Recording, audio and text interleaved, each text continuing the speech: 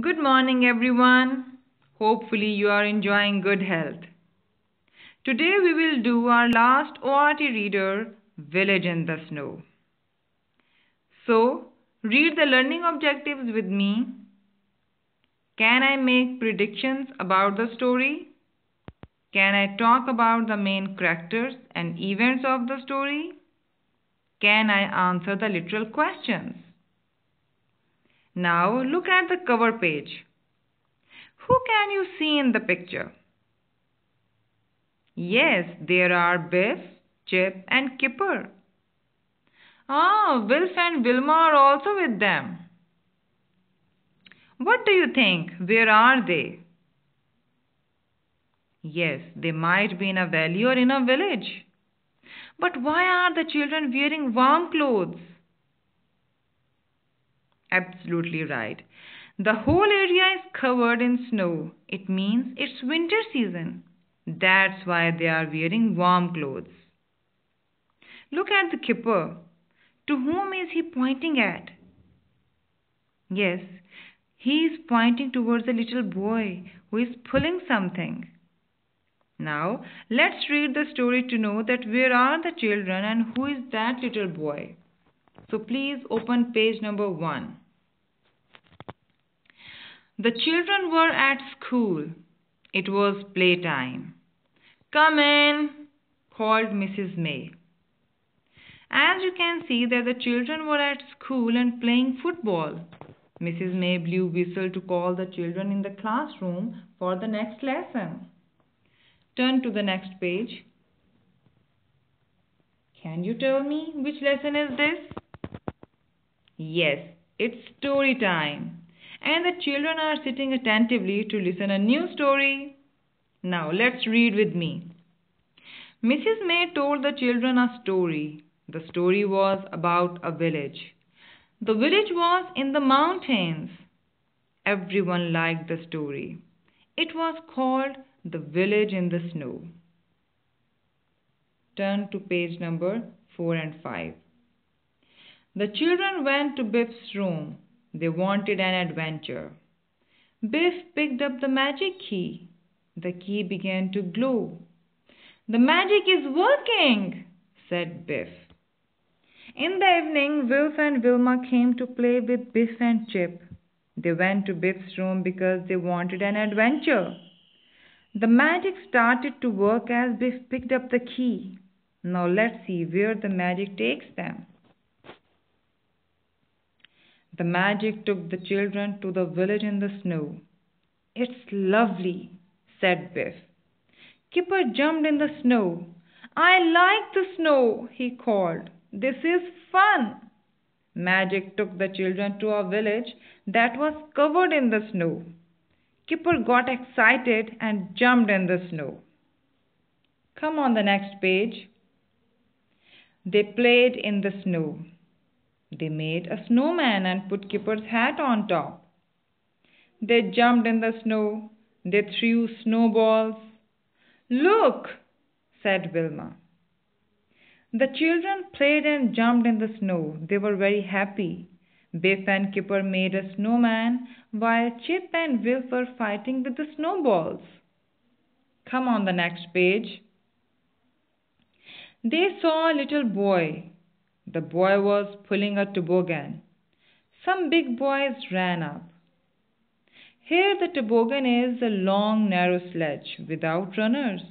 It is used for sliding downhill over snow or ice.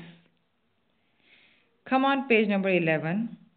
They pushed the little boy over. They pushed the toboggan over. And they ran away. Here a little boy was pulling a toboggan and carrying some food items on it. Some naughty boys came to tease the little boy and pushed his toboggan over. After that, they ran away laughing at him. Come on the next page. The children ran up. They helped the little boy. Kipper picked up his hat. The little boy told them about the big boys. Kipper was cross. Cross means angry. The children ran up to see the little boy who was in trouble. They helped the little boy. and he told them about the big boys. So, my dear students, it's not good to tease the other ones. So, please avoid to tease your young ones and help them in need. Do you promise with me? Very nice. Now, turn your page. It's page number 14 and 15. Kipper put on the little boy's hat. He put on his coat. Come on, he called. The big boys looked at Kipper. Kipper looked like the little boy. Come on, said the big boys. Kipper put on little boy's hat and coat to play a trick with the big boys. He was looking like the little boy.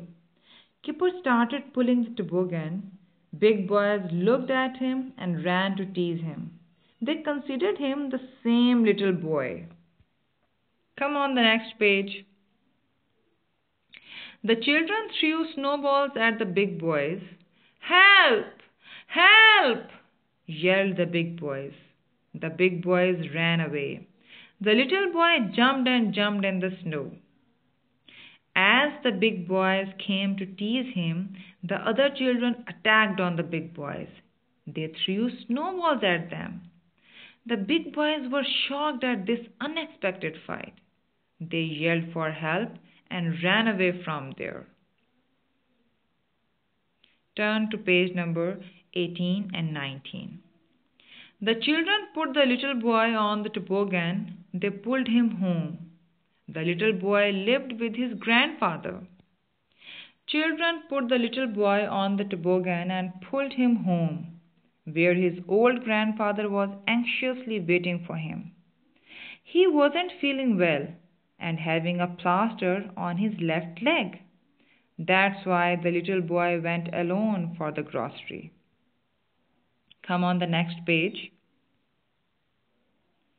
Grandfather gave the children a drink.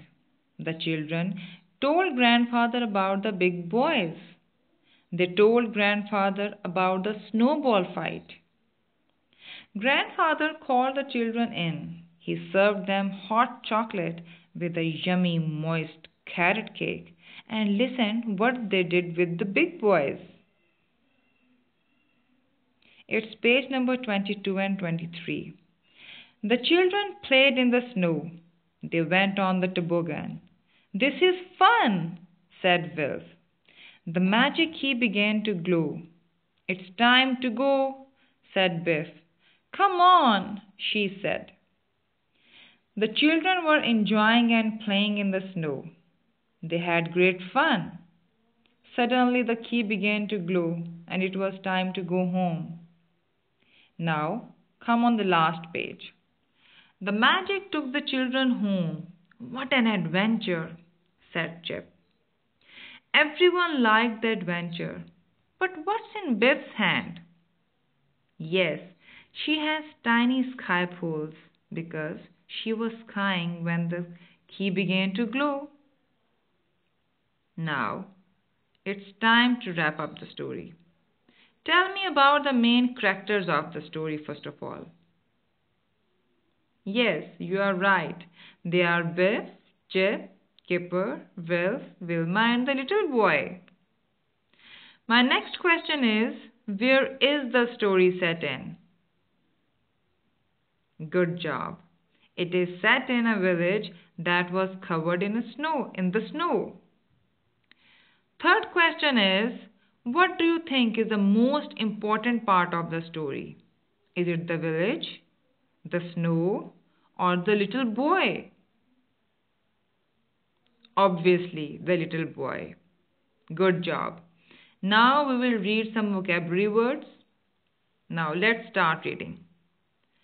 School, playtime, village, mountain, adventure, picked up, took, lovely, jumped, snowman, made, snowballs, threw, pulling, toboggan, saw, pushed, over, cross, yelled, with, grandfather, lived, gave, drink, and fight.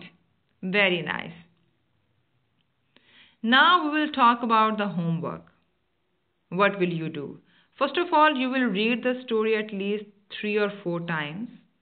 After that, you will write a story in 3 paragraphs, beginning, middle, and end, using the given story starters. The children were playing in the snow. They saw a little boy pulling a toboggan. This story is about village in the snow. You will do this work in your literature notebook, and if your literature notebook is finished, then you will complete this task on a loose sheet. Got it?